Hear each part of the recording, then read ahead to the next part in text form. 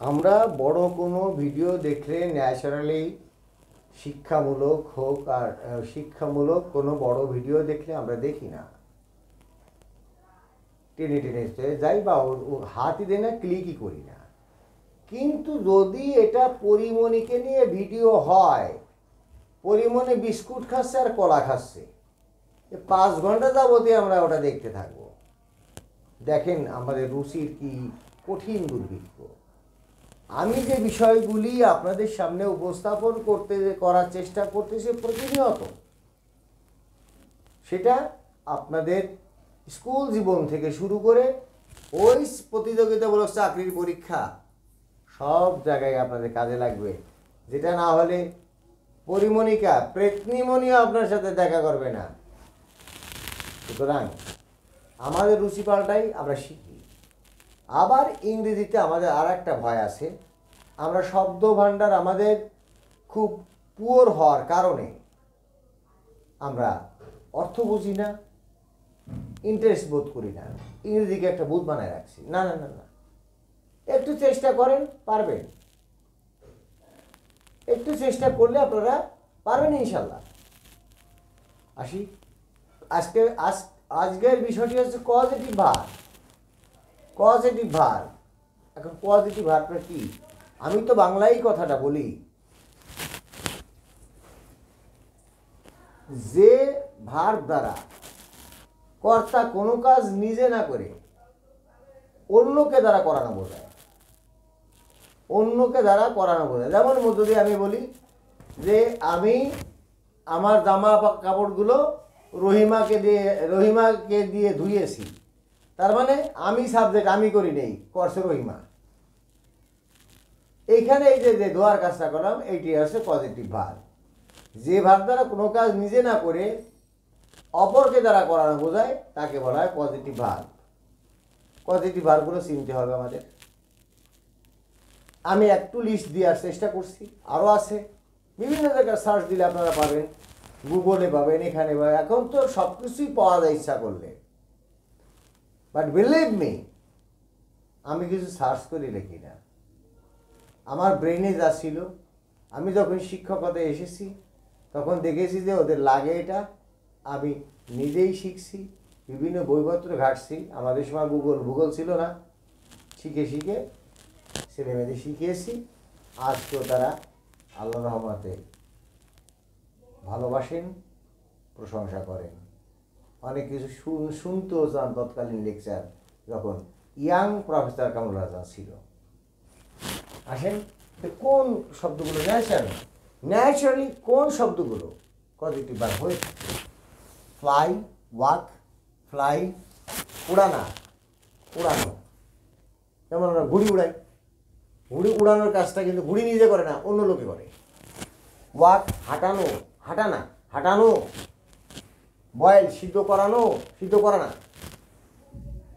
Show, দেখানো। Deep, ডুবানো। Drains, ভিজানো। Fade, খাওয়ানো। ফেল, ভূপাতিত করানো। ইনফর্ম, তথ্য জানানো। লে, শোয়ায় ফেলানো। রেইজ, উত্থাপন করানো। রিমাইন্ড, স্মরণ করানো। সেট, স্থাপন করানো। সাকেল, স্তন্য পান করানো। এরকম এই শব্দগুলো অর্থগুলো পজিটিভভাবে এমনভাবে ব্যবহৃত হবে যে সেটা সাবজেক্ট নিজে কাজটা করতেছে না করে অন্যকে দ্বারা করানো বোঝাচ্ছে। আর এখানে বিষয়গুলো যেগুলো আমরা ডে টু ডে ফেস করি, সেগুলো আমাদের কিন্তু অবশ্যই উদাহরণের মাধ্যমে শিখতে হবে। যে ইসের পরে আমাদের কি কি বসে থাকে। কখনো দেখবেন যে এই পজিটিভ ভার্বের গুলোর পরে ব্যক্তিবাচক অবজেক্ট আসে, কখনো অব্যক্তিবাচক অবজেক্ট আসে, তারপরে আবার আরেকটা ভার্ব আসে। এখন আমরা সেই উদাহরণগুলিতে যাই। ন্যাচারালি আমরা যেগুলো দেখি, আমি উদাহরণ করে দেব। এটা আপনাদের এসএসসি লেভেলে আছেন, জেএসসি লেভেলে আছেন, এইচএসসি লেভেলে আছেন, তাদের ডাইরেক্ট ফর্ম বাড়ানোর জন্য অত্যন্ত গুরুত্বপূর্ণ একটা আইটেম। ঠিক না? আসেন,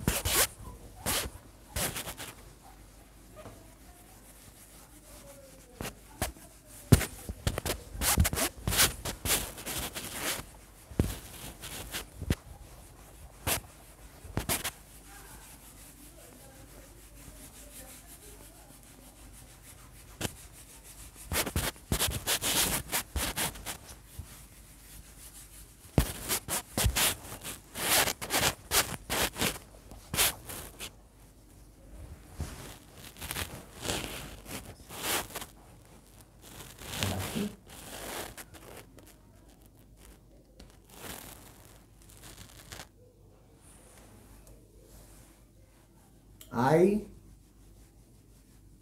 helped him do the work.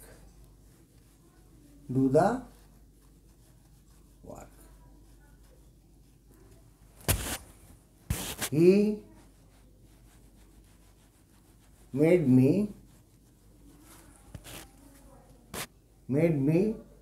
leave the room. Leave the room. Hard work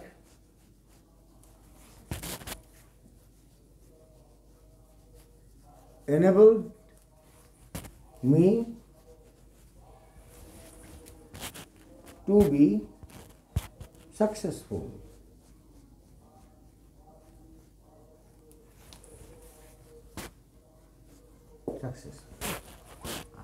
আবার I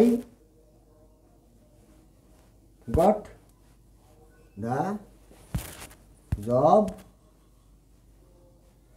done. এখানে দেখেন যে আমি উপরে যে লিস্টে যে ভার্বগুলো দিয়েছিলাম সেগুলি আছে। আই হেল্প, ব্যক্তিবাচক একটা অবজেক্ট আসছে। ব্যক্তিবাচক অবজেক্ট আসলে তারপরে ইনফিনিটিভ আসতে পারে বা অনেক সময় আইএন যুক্ত ভার্ব ফর্ম আসতে পারে। ইনফিনিটিভ আপনারা খেয়াল করেননি এবং আমি দেখছি ইনফিনিটিভে ভিউ অত্যন্ত কম। ইনফিনিটিভ অ্যান্ড বেয়ার ইনফিনিটিভ, এই সমস্ত জায়গায় বেয়ার ইনফিনিটিভ আসছে। সেটা আমি বলতে চাই need, B, dare, feel, make, build, watch, C, late, help, এরকম কতগুলো ভার্ব আছে।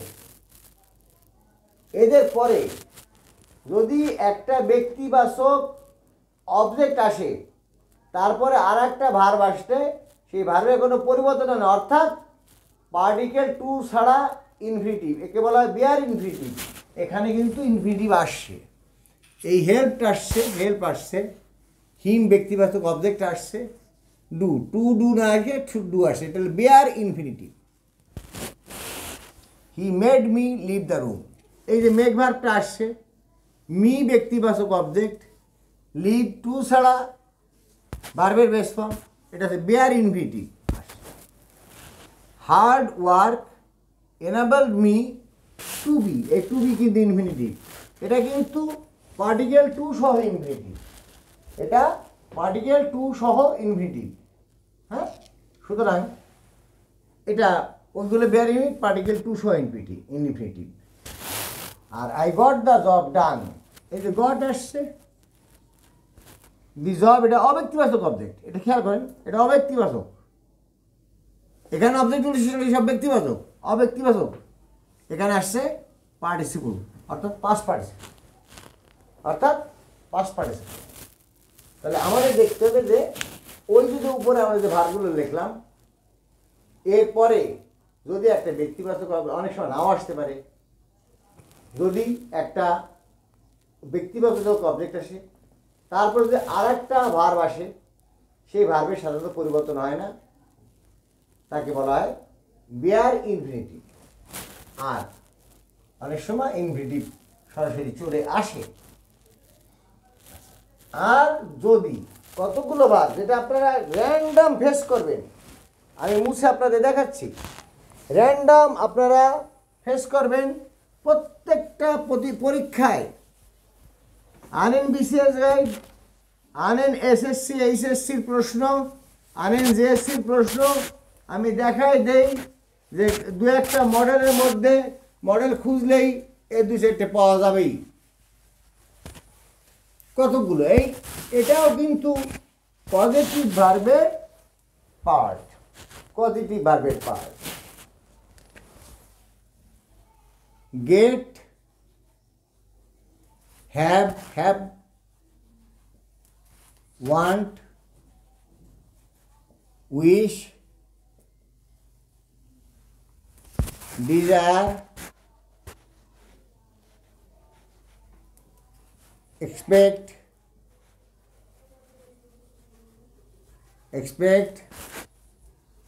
hope, এরকম কতগুলো ভার্ব আছে। এরা পজিটিভ ভার্ব হবে এবং এদের পরে অব্যক্তিবাচক অবজেক্ট আসবে, তারপরে আর একটা মূল ভার্ব আসবে, তার পাস্ট পার্টিসিপল ফর্ম বসে।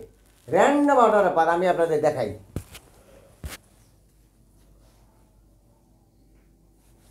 I had my rice, rice না দিয়ে আমরা দিলাম I had my clothes, CLOTHES, clothes washed, WASHED, washed. He wants the building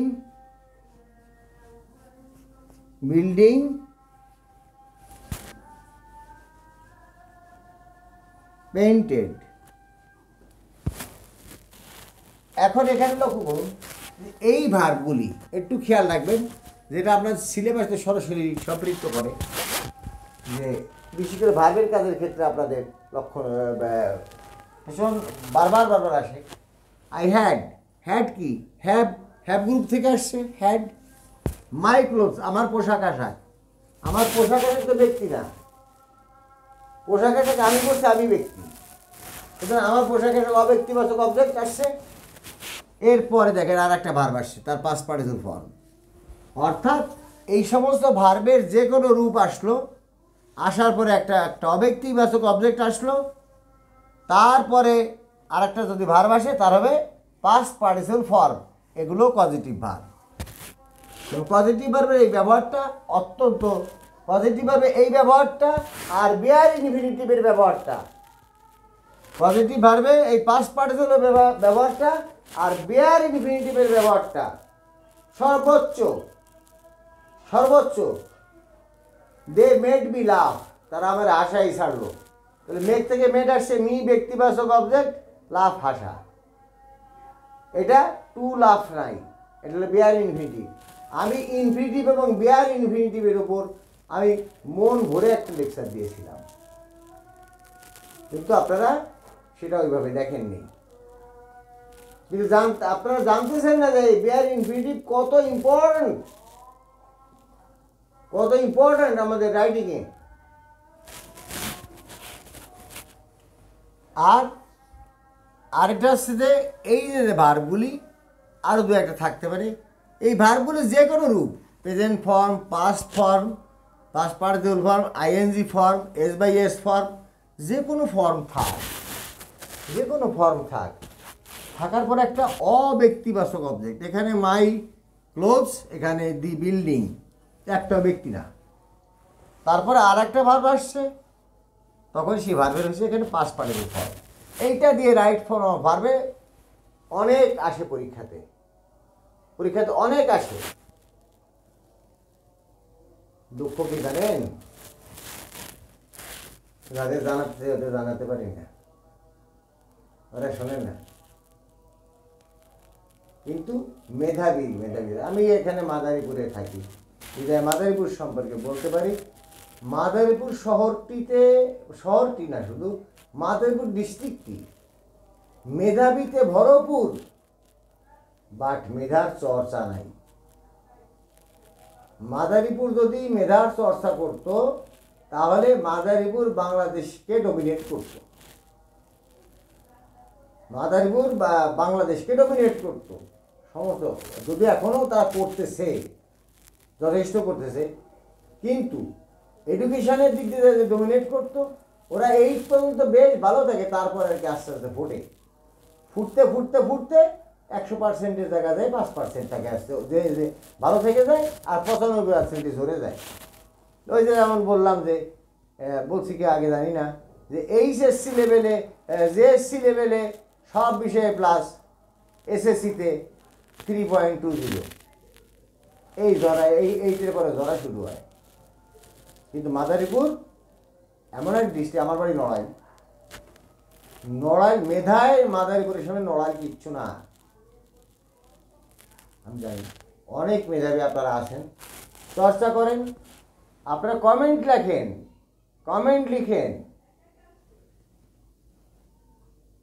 সাথে থাকেন।